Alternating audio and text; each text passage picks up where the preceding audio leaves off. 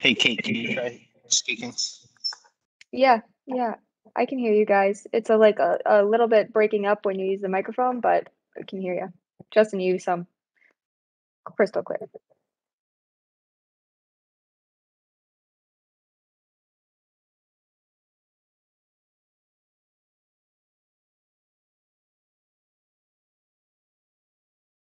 Can you hear me? Yep. Good.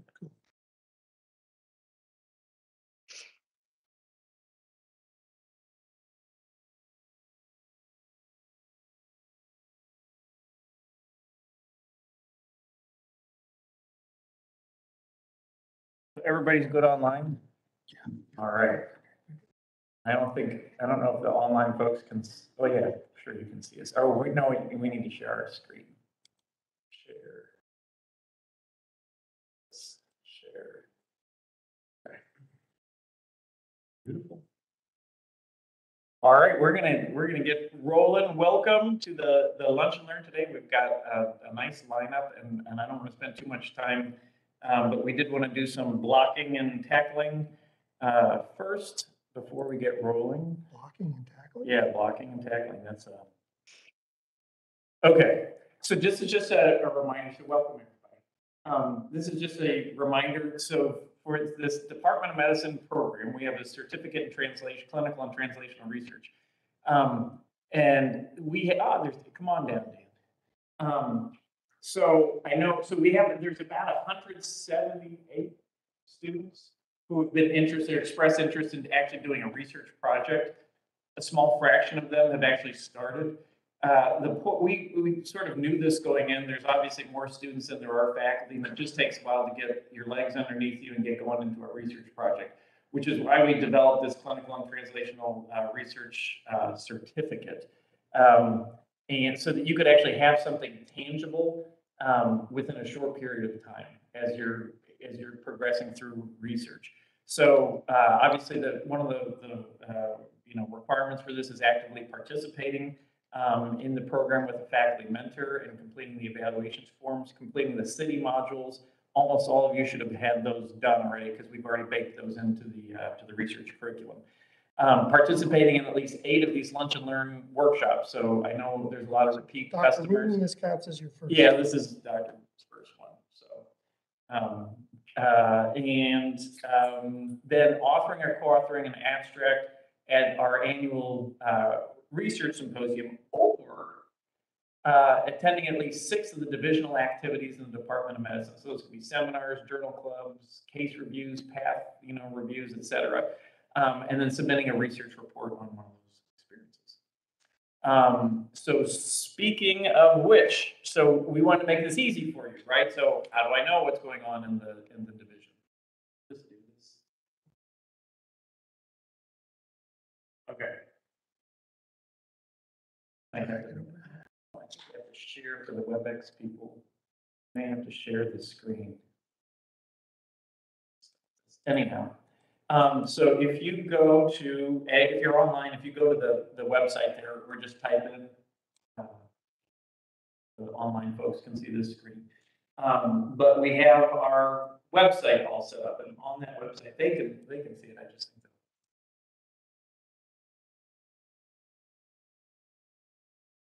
that go stop sharing.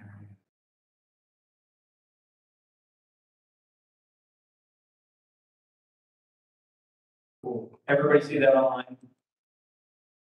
Awesome. Cool. So if you go to the calendar, this handy dandy calendar, this is your one-stop shop for seeing what's going on in medicine, all the divisional activities. And so you can click on those, you can see how to attend, etc.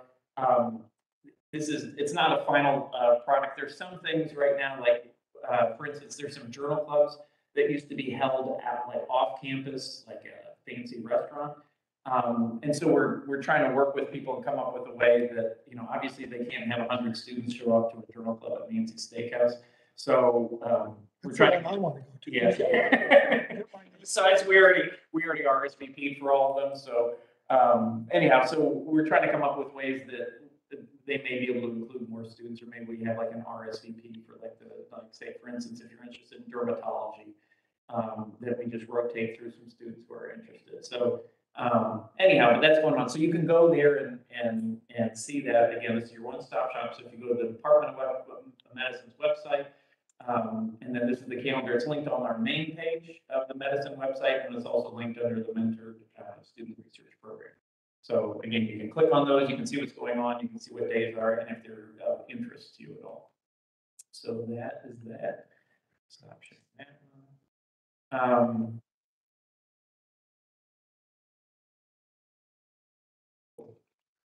They're beautiful. All right. And then office hours. So this was stolen from Justin. So again, tons of students interested in doing research, but you know, trying to get finding a mentor and whatever, going through that process. And most of you probably have submitted something and said, "Hey, I'm interested in rheumatology." So what we want to do, so the Biomedical Research Society, and Justin's going to talk a little bit about that, has options to get you involved and kind of self-starting. And Steve and I will have office hours, and Justin has graciously offered through Biomedical Research Society to have some office hours to kind of help do some peer-to-peer mentoring on kickstarting research, even if somebody hasn't responded yet to your request to do a project. Steve and I are also going to offer office hours in a similar fashion. We'll try to be strategic so that we're not doing it at the same time that the Biomedical Research Society is.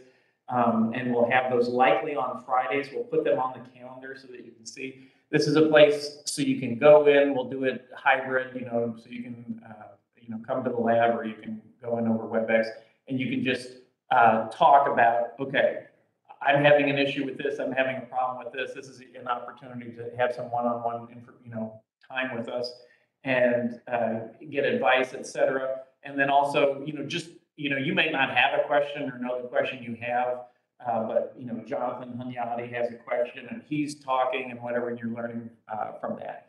So we'll be offering those probably like twice a month or so, and making that. So while we're on that, Fridays at like 4 p.m. That work? Just left that open. Fridays at 4, you're probably not going to have too many classes at that time. And then Dr. Booten, you and I normally meet around 5:30. Okay. All right, we'll post it for that. Awesome. So again, look on the calendar for that, those informations, and we'll post those. And frankly, Justin, if you want to post your office hours on your site. Do we have Ben here? So the Translational Medicine Journal Club will be starting as well. This, I think, is going to be on first Fridays around noon. And so we'll send out, in addition to putting it on the calendar, and we'll also announce things through Amy Phillips and Dawn Jagosinski emails, etc. So you can look for those. But this Translational Medicine Journal Club will be starting. And again, the focus of this is not like to have like another journal club, but it's to help you to start to think about peer reviewing and how you would peer review a paper that dovetails perfectly with what's going on with the journal translation. So we'll work through those, and I think the first one's going to be like one of the first Fridays in December. There will be an announcement that goes on about that, and then that'll be on a WebEx or on the calendar. All right. Without further ado, we want to start online. We'll rotate. Maybe we'll rotate. We'll start. So we have 5 medical students here today. I think probably most of you know them. Catherine Becker is online. And Alex Carcel is also online, hybrid. Dana Craig is here as an M. Did his PhD as well. Justin Creedy, did his PhD as doing Creedy. And Rebecca Quang, who is M4. Rebecca had done some research with us. So I think maybe what we'll do is bounce back and forth, in person, online. So why don't we start with Rebecca, if you don't mind. And so. All right, so hi everyone, I'm Rebecca. and for right now, just a little bit about me. I'm born in the UAE, kind of grew up in southern China for a while. When I was 8, everybody in my family moved to Cleveland. And then from there, I did, middle school, high school, went to University of Chicago for undergrad, then actually went back to China for a year, did a year of teaching there, and then I started medical school at Toledo. And I'm right now applying to internal medicine, and hopefully ultimately pursuing gastroenterology. So in terms of the research I was able to do in medical school, I've done some kind of basic sciences research. But coming into med school, I really didn't have an area that I was super interested in or knew exactly what I wanted to do. Something that kind of influenced what I also when I ultimately reached out after this kind of smaller project here was the year that I spent living in China. There was a lot of problems with kind of environmental contamination with food and water. Specifically, people worried about heavy metals in the water, arsenic in the rice, or reports of poisonings from these things. So I spent the year there kind of figuring out how to source safe food and water, which is something I really never had to think about before. And then when I started school here, I found out that into Lake Erie, harmful algal blooms are a huge problem here. There was a safe water advisory that went out in 2014 because of the harmful blooms, mostly due to a persistent toxin that was getting into the water supply. And then Dr. Poller and Kennedy obviously do a lot of research with persistent toxin. So that immediately was interesting to me. So I reached out to them to see if I could maybe project.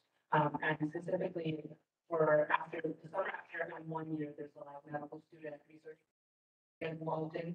So I kind of applied to work on that with them.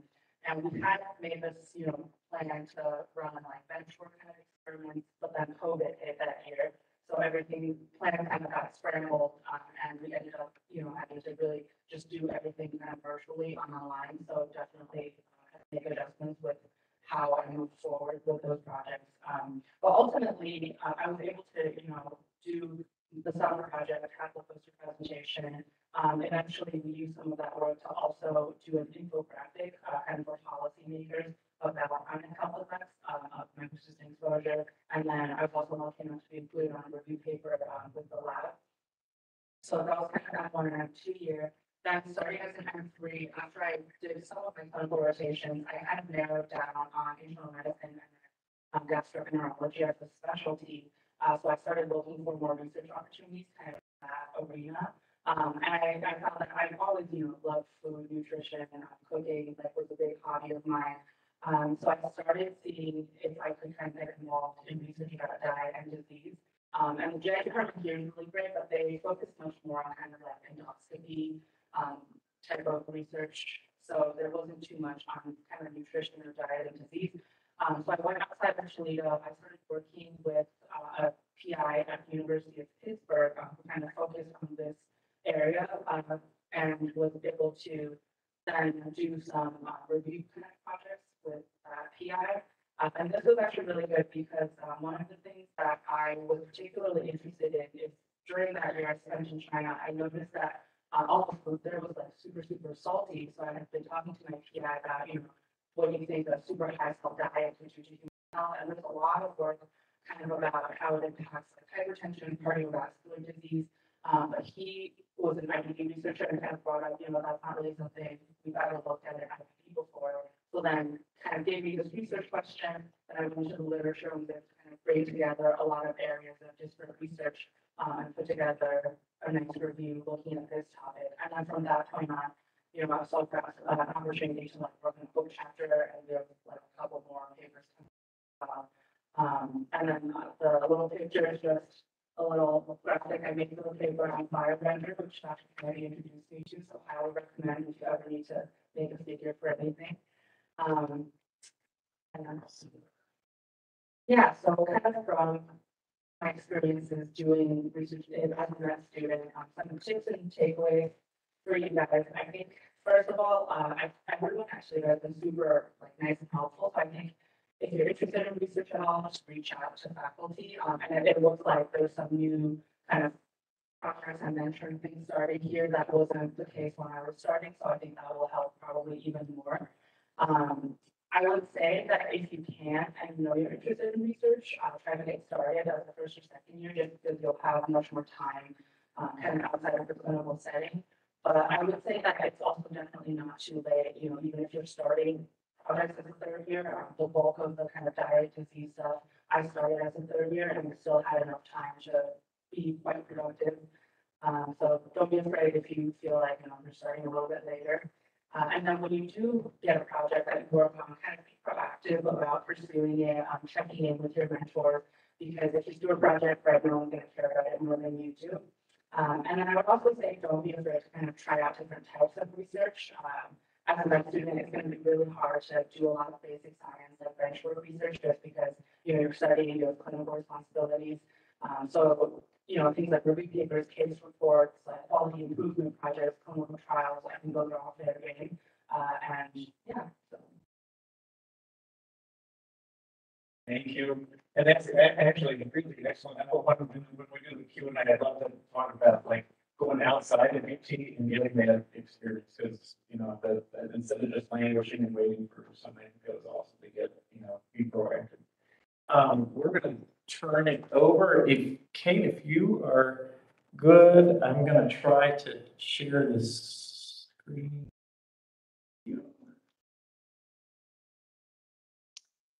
you hear me? Yes, we can hear you, and I just want to make it so that folks can see you too here in the room. All right, and we'll go big. All right.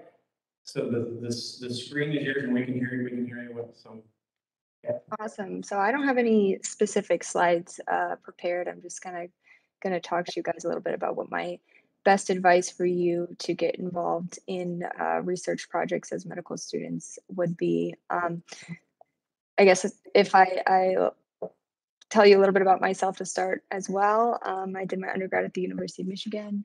I came here to the University of Toledo in 2016. I am a 7th year in the MD PhD program here. I finished my PhD just this past year.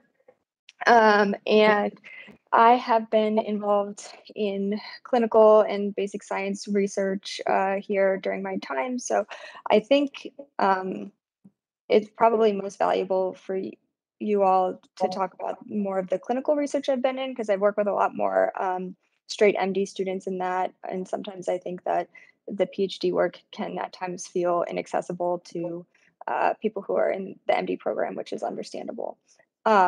So I guess, oh, I'm interested in neurosurgery. Most of the research that I've done is related to neurosurgery or cancer biology.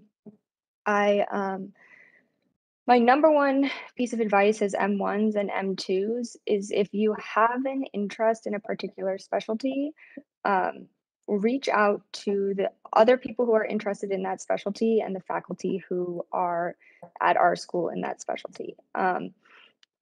It's, you know, I think that a lot of people, especially when they start medical school, are really timid to make those connections and feel like they don't have kind of the basic physiology understanding to kind of hang with research projects or engage with the literature, but you kind of just have to start somewhere. So whatever exposure you can get, try and shadow those clinicians in clinic if you can, even if it's every once in a while. Try and see if there is a residency program at our school. Is there a journal club that residency program has that is looking at what's going on in the literature of that field? Just any exposure that you can get to try and familiarize yourself with what the questions are that are important in that field. What is important to that practice, and what do you notice is a gap in the knowledge that exists? And the only way that you're really going to start to notice those things is if you engage in what's going on in that field. And really, it requires a good amount of initiative, I think, on your part. I think hopefully everybody understands that, nobody's going to kind of walk up to you in the hallway and say, hey, do you want to be on my research project? You definitely have to go out of your way to get involved in those things. But I think that by making those connections or going to clinic or meeting with the residents or faculty and interacting with them, one, you're going to just be around them more. So if case reports come up, if things like that come up, you're going to be the person that they know wants to work on research in this. So they're going to give you a call before they're going to call anybody else because they know, hey, you've been hanging around. You want to do this. You're interested in this. I'm sure you would work on it. And also, it just gives you an understanding of maybe what their schedule is like. What's the best way to get things done with this particular faculty member? Do you need to, you know, make friends with their assistant? Do you need to schedule meetings so that they're working meetings? You know, if, hey, we need to get this done, let's schedule a meeting so that we can do it and get it on the calendar instead of waiting for things to get back to you. So I definitely think don't be afraid to reach out to, you know, make those connections and be your own advocate for being involved. I think if you don't hear back, it's not bothersome to send somebody another email, you know, a week later, or just send it to the top of their email pile. The number of emails people get is truly alarming. Yeah, and when you meet with that faculty member or whoever, whatever the field is that you're interested in, try and get an understanding of, one, what do they have any functioning research projects right now? What are they looking for from you? How can you help facilitate things and help facilitate productivity?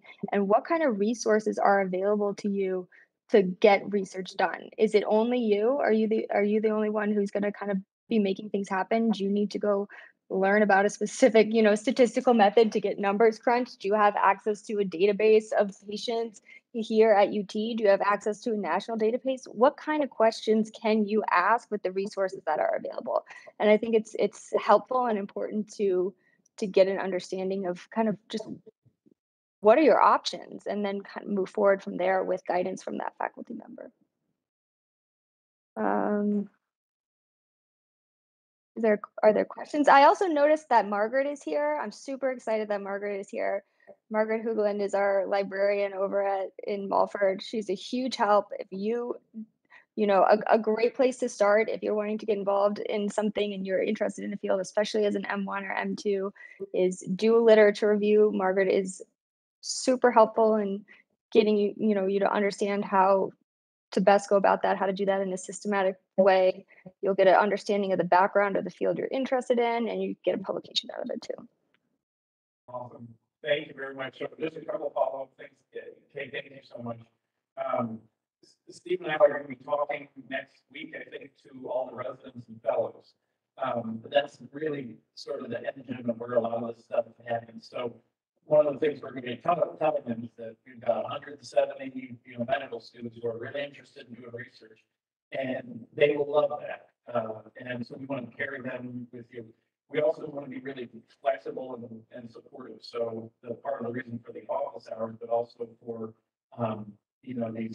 these projects, divisional projects or whatever. Steve and I are going to be the ones who are actually checking the box and making sure that if you did the report or not, was it done right? So we wanted those office hours so that you could ask questions. Am I on the right track? Am I doing the right thing? Is this what you want? This is what we're looking for, so that we can be accessible for that.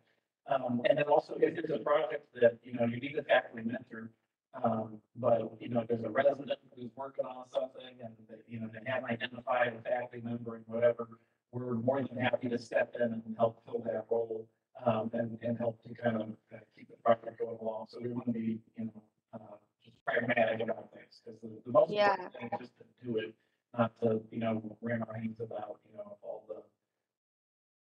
Yeah, I think that I'm glad that there's some resources that are getting set up for that.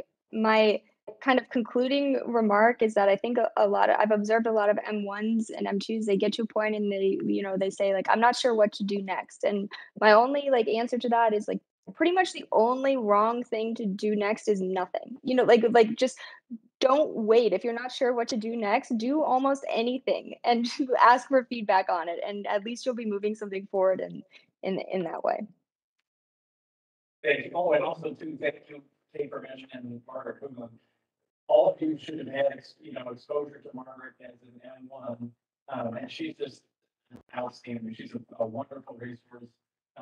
We point people to her all the time. She's just super accessible and so Margaret, yeah, thank you for being on, and that's great. The other thing is And within medicine, obviously, there's Dr. Steve Cooter and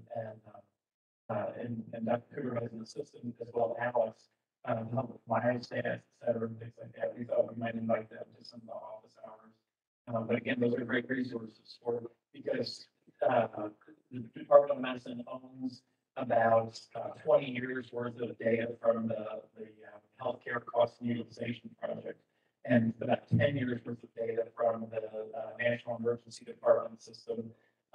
So there's like bucket loads of data that we have access to, publicly available, and could be mined for, the research question of your interest. Yeah, you can ask almost any question with that, as those are great resources. All right. Our last two, no, we go back and Justin first, and then. Everyone. We'll go ahead and move to the search of the screen.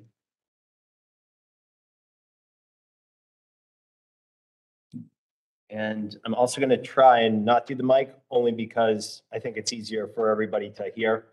And it's small enough room where I think everyone can hear me. Can you hear me, miss? All right, cool. Thanks.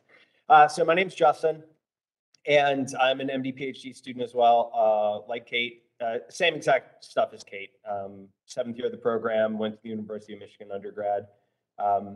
And so Dan and I and some others, we have this group called the Biomedical Research Society. And you guys can get involved in that, let's see, pretty easily by submitting one of these, like, hey, give me a research project request forms. But as Drs. Kennedy and Haller have alluded to, the opportunities that are pre-existing are small. We don't have as many faculty projects as we want to have. So we're working on that on our end. Both Dan and I and Drs. Kennedy and Haller are soliciting projects from faculty, from students, from residents, from fellows. But I think everyone's coming to the same conclusion. Everyone sort of mentioned it in their own way, that really we need to be the own drivers of these projects. You said that the research project, it's not going to be more important to anyone. It's going to be the most important thing to you. Faculty, fellows, peers, their attentions and passions, they are fluid and dynamic, but what you like and what you're interested in your research project, it's important to you, and you have to be the driver of that. And it's been my observation that the big obstacle is, for lack of a better word, insecurity. As medical students, we are not very secure. Our curriculum is constantly changing. We're constantly evaluated. I know that I don't tend to feel very secure in my day-to-day life and in my future. Everything is a competition, and we're learning and we're struggling and we're fighting. It's tricky to then pivot and go up to a faculty member with an idea and sort of pitch it and advocate for this. So we have some. Sure. I just wanted to share your slides. Thanks. I'm not sure the folks online. That's right. So we have some resources. You can use this to get in touch with me directly. And as Drs. Kennedy and Haller talked about, we have office hours and we sort of coach students one by one through this process. But just speaking in these huge, broad brushstrokes, I really want to encourage everybody to think about this as a rising tide raises all ships sort of situation.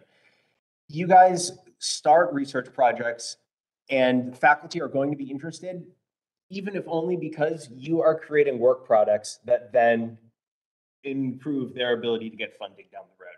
So everything that you do, it's not necessarily that the faculty, don't conceptualize it like the faculty are sort of taking pity on you and working with you to get a project. These things help everybody. They help our school, they help our faculty, and they help you. And for all of us, our next big thing is residency applications. So we're trying to bump up our metrics for that. Some of us have a real, genuine passion in research and the scientific method. But you don't have to have that. And it's okay if you don't have that. It's okay if you just need to get some metrics and learn this, just like we learn how to do calculus and then maybe not ever use it. Some of the point of this is just getting into this, into the literature, swimming around, figuring out how to interact with it, figuring out how to read these articles, figuring out how you would produce. You don't have to become an expert. As Kate and everyone else says, you just have to do. You just have to keep moving it forward. And when you don't know what to do, reach out to our resources. But really, there's no wrong move. The most effective thing that I think that we've been able to do with the Biomedical Research Society is sort of give the students a cloak of protection, in that if you try to approach a faculty and you get any resistance, just blame it on me. Just blame it on us. Justin said to do it. The Biomedical Research Society said to do it. Dr. Scan, Dr. Heller encouraged us to reach out to faculty. We can give you that sort of like scapegoat and that protection, because really that's what needs to happen on your end. You have to go out there. Like Kate said, you have to resend the emails 3 times. And you guys are all good at being respectful and political and polite. So that tends not to be an issue. The issue is usually getting in your own head about, oh, I don't want to bother this person. So I think I'm going to wrap it up there. There's a million things that we could talk about. And again, you guys can use this stuff to come to office hours and we can talk more. But as with the switching of step 1, going from graded to pass fail, the importance of research just continues to elevate. And we need to get involved in that as medical students. And to do that is sometimes really difficult emotionally. So we know that. We're here for you. Just keep trucking, keep going. And that's it. Thank you. Justin, what? Oh, turn this back on. I guess so.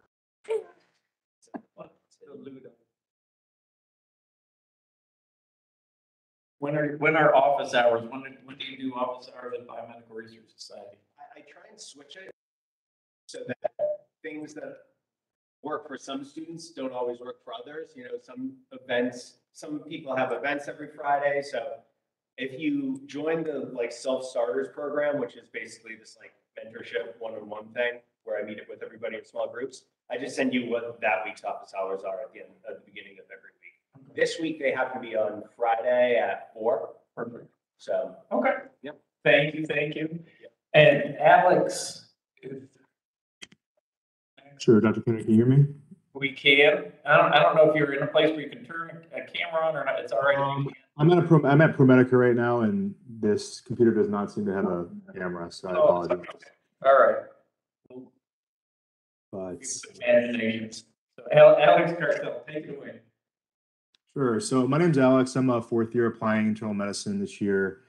And when I spoke to Dr. Kennedy after one of the first meetings about this like student peer leader program, my intention was just to essentially offer our assistance and our experience as students who, for the most part, have done most of the grunt work for a lot of these different research projects, and really just to help in any way we can to accelerate student involvement in research, particularly like with working with our institution's IRB, because a lot of times it can be challenging if you're doing a study with HPI and a cohort from our institution. It's can be challenging at times. It can be kind of complicated, and it can be a time sink.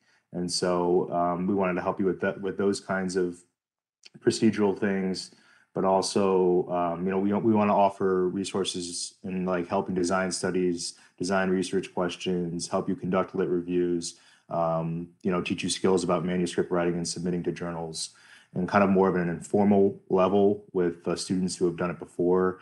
And so that's kind of the plain and simple goal of this program as I saw it. And so personally, like I can help offer resources to those like working in clinical research or outcomes-based research. I really don't have a lot of research or experience working in basic science research, so I'll kind of defer to my colleagues who have more experience in that area. But I'm currently employed at Nationwide Children's Hospital as a research assistant, but I've worked on a lot of projects at this institution, both the Department of Internal Medicine and mostly within the Department of Urology and Transplant Urology. And so I could specifically help with students who want to work with like large databases and large database projects. I work with our TransChart and transplant database here at UT. But I can also help with requesting data from the data warehouses and working with the data analysts, kind of what elements to expect, how to apply for data, and how to get it back in like kind of a timely process. All those things can also just add more and more time to your studies.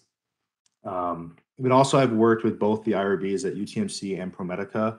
And so if students are looking to do projects with the ProMedica or the Toledo Hospital cohort, you have to go through this reliance process with UT.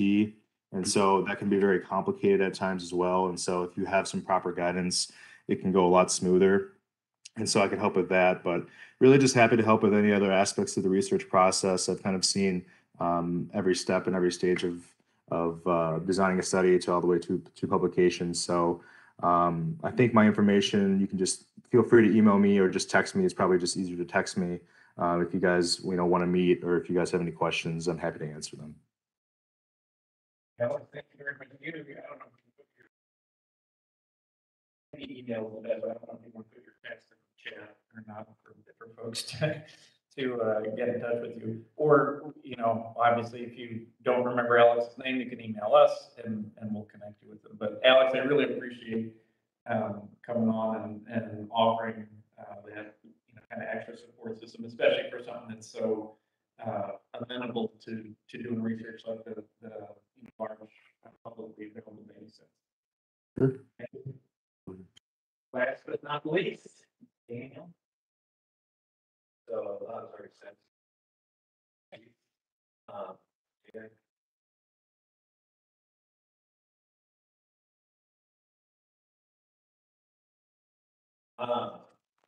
Like Justin said, since pass fail is step one. Very important. We'll learn to like it.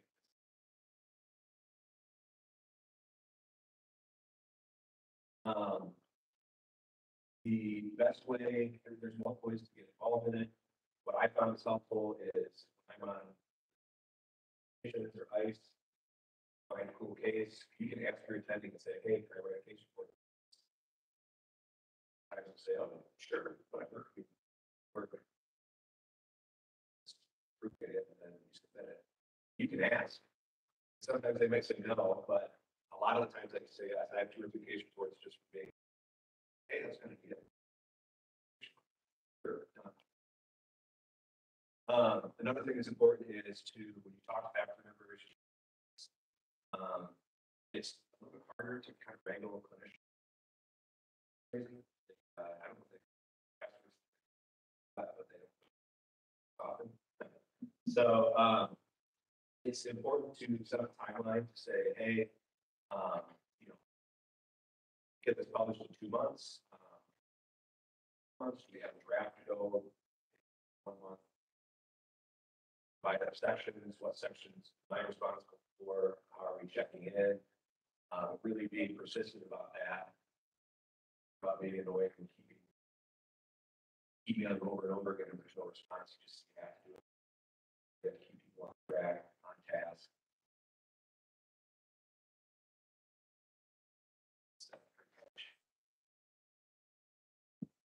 Yeah.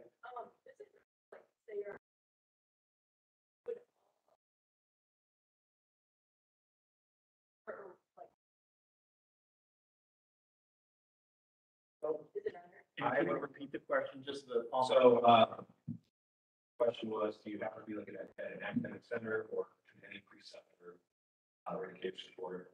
I wrote a case report by myself and then asked the fellow if I could publish it. And she said yes, and then we sent it to the attending.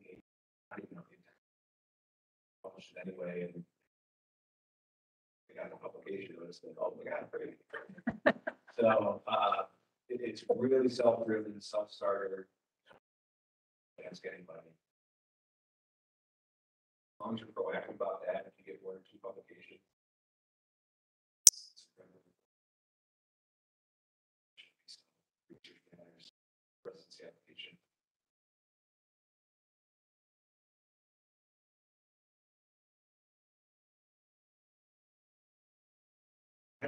I didn't think you.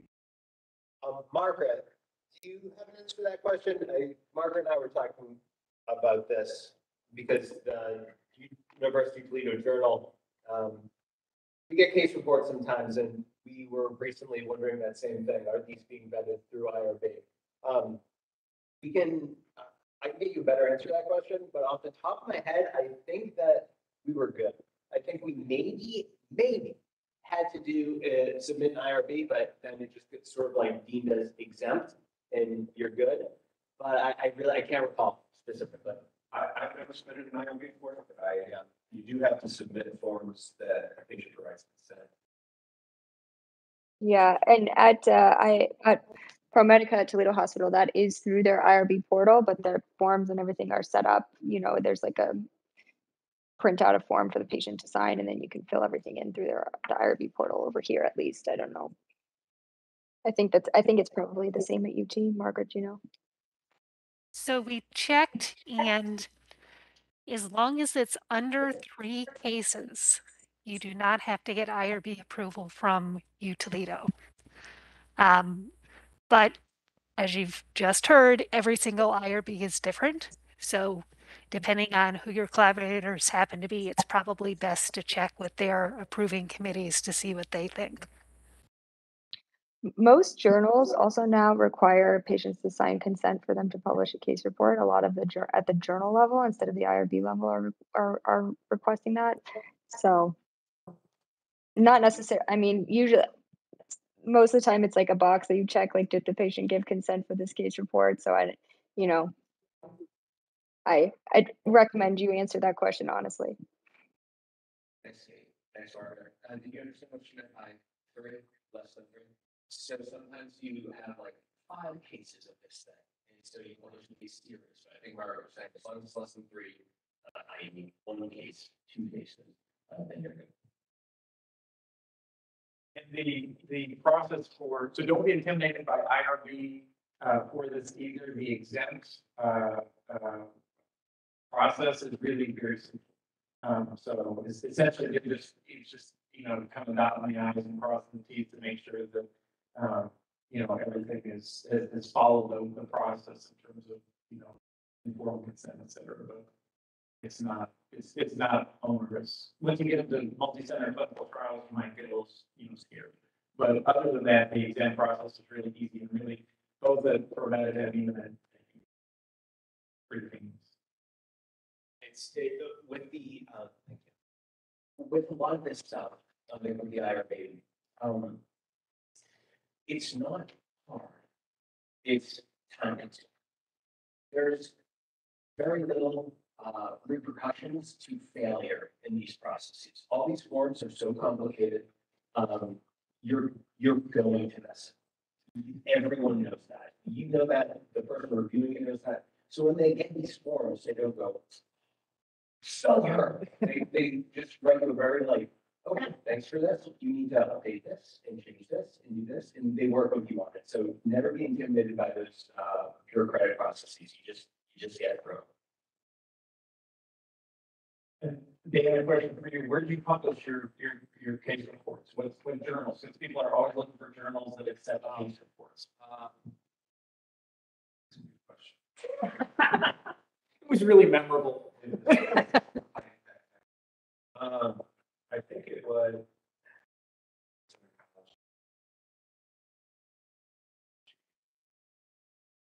If you Google like, where can I publish my paper or something? There's a website that comes up where you type in like what the keywords are, and it'll match you with a bunch of journals. I think I submitted it to like 4 or 5 journals. And they were like, scope. So it's a little bit of a trial and error process. They're so easy to do. They're so quick. Review articles are also super easy to get published. They don't require a whole lot of data collection. So I get asked about review articles all the time. The benchmark stuff takes a little bit of time. Well, unless you're not coming in on a project, it's halfway done. You're working with that project. So, but one or two that wants to, that's great webinars. I mean, they ask detailed questions about the project. If you have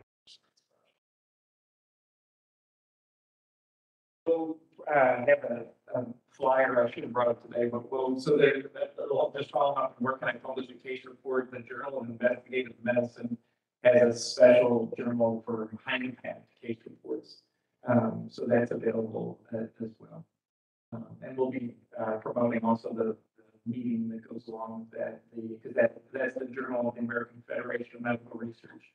And the meeting that they have is open to presentations, case reports as well. So that's a great opportunity. We've talked about, publishing them, but also you could present it as an abstract at a meeting, and that's a great kind of metric as well. We had a couple questions from online, and I'll post them, and then we can run down the line. I know Alex had to go. The first one was, I guess, Rebecca, kind of close to what you were saying. I'm interested in doing, well, first of all, was how do I balance work, life, travel, in doing research. So if we have maybe a couple more minutes, if people just want to share brief thoughts, maybe Kate will start on that with you, on, the words of wisdom for balancing work life, travel, family. Kate, how do you balance? How do you do it? How do you balance it? I'm laughing. Kate's my wife. Ignore your husband. How do you do it, Kate? Yeah, it helps when your spouse is interested in the same thing you are. But yeah, I mean, it's definitely tough. It de- it depends what you're looking for. I mean, I enjoy doing research. I like spending my time doing that. I understand that that's not going to be everyone's answer.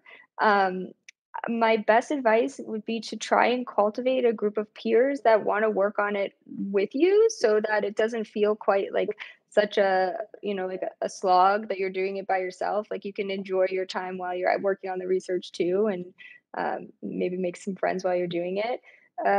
But yeah, I mean, you're not going to have balance every day for sure. I mean, no doubt you guys have already experienced that as med students. You just kind of have to pick what's the priority for any given day, and hope that you get some semblance of balance out in the end. I don't know. I'll be like very upfront. I'm a bad person to ask that question too. I lead a pretty unbalanced life. That's why I'm laughing, because we do not have a balanced life. I know that. Right. I'm not gonna lie to you guys. Like this is what I spend most of my time doing, but that makes me happy. So my wife despises yeah, Yeah. Dan can speak more to She, my wife is a movie director, Rebecca, and if I'm on the computer working on data analysis, writing a paper, so I think what I do is I work when she's on call. A good week to do it is the week after your test, whatever test that is,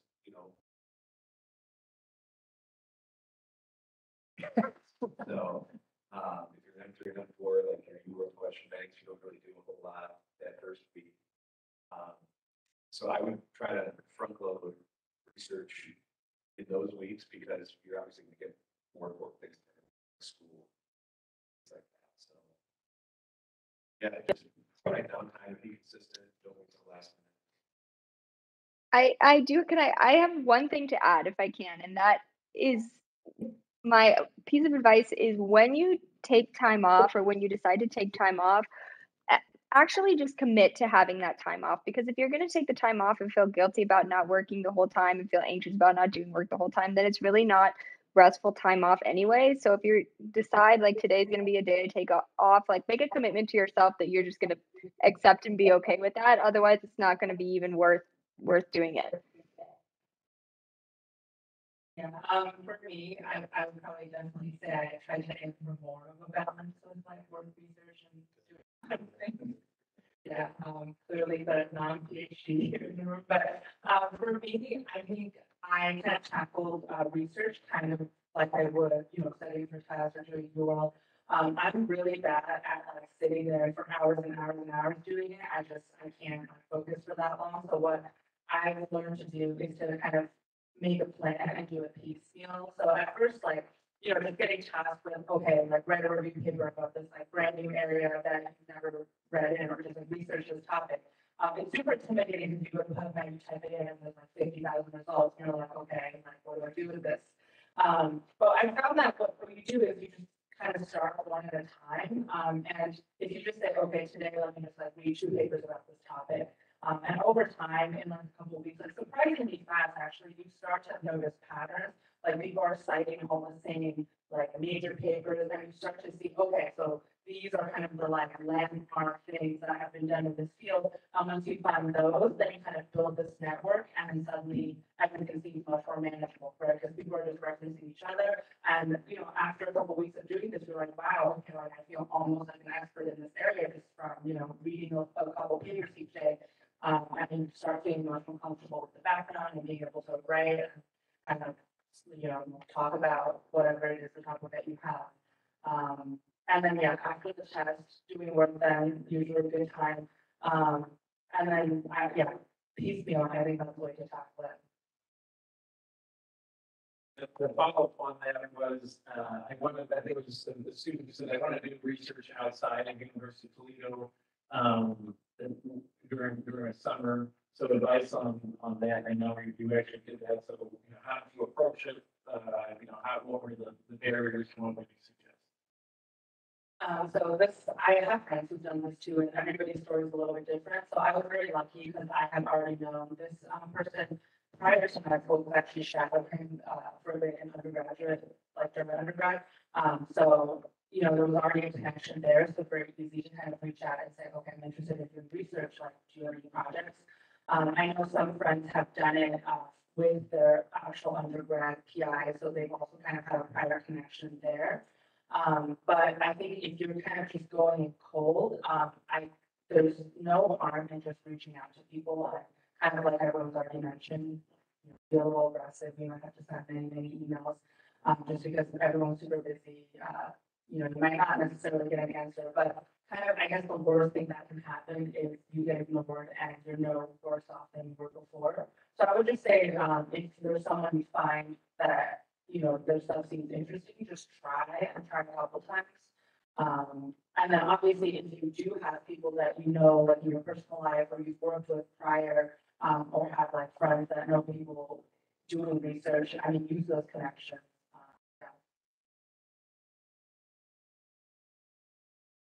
All right, Kate, any more, I don't know if you've done research outside of UT, on that or no? I personally haven't done research outside of UT while I've been here, but I work with a lot of students who do, in like other students who've been interested in neurosurgery, and I will say it does kind of depend what specialty you're interested in. So if you're an M1, like my experience is in neurosurgery. It's to your advantage to try and make connections with a place that has a residency program, because we don't have one here, and that's can be a challenge for people who are looking to match into competitive specialties without residency programs here. So you can use it as a networking opportunity too. And if you have the ability to do that, I would recommend it. Yeah. Awesome. I know any other questions before we wrap things up? One of the things we came up was email, and being, annoying or perceived as being annoying with email. Steve and I just kind of cleared our calendars for the last month because we had a big program project grant that we were writing. And we just knew that there was going to be emails coming in that we weren't going to get to right away or whatever. And we appreciate when people send it again and say, hey, I know you're probably really busy and sorry for bugging you or whatever. It's okay. So I would encourage you to do that. We have to do it all the time. So for this program project grant, we were asking other people for things that were, government agencies or other major institutions. And, we'd be like, geez, the deadline's rolling up and, I don't want to be annoying, but you just have to do it and say, hey, Joe, I know you're really busy. I just wanted to remind you, this, I needed this if at all possible, another tactic that we use, is talking to the administrative assistant. And saying, hey, I know, Dr. So-and-so might be really busy. When you see them, would you mind letting them know that I was interested because, that's another, good way to kind of get in, or friends and friends. I'm gonna say that every email you send is with the.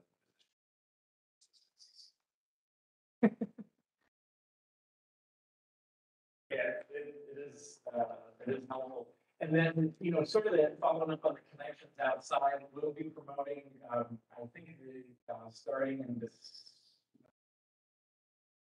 The Central Society for Clinical and Translational Research and the American Federation of Medical Research are going to start soliciting their abstracts. And that's a great meeting, a multidisciplinary meeting that will help promote and encourage if you have projects to submit to.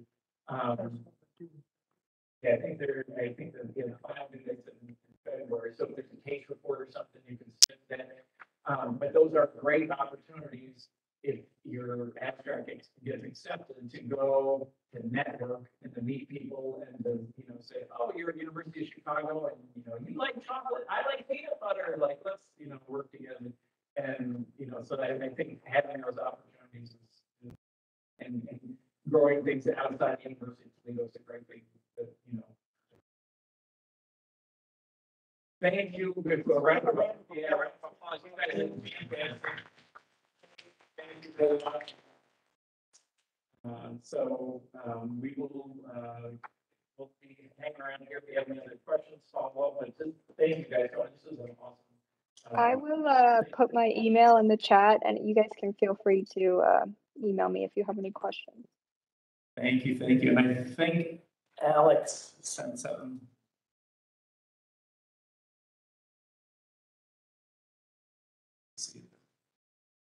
Thanks, everyone.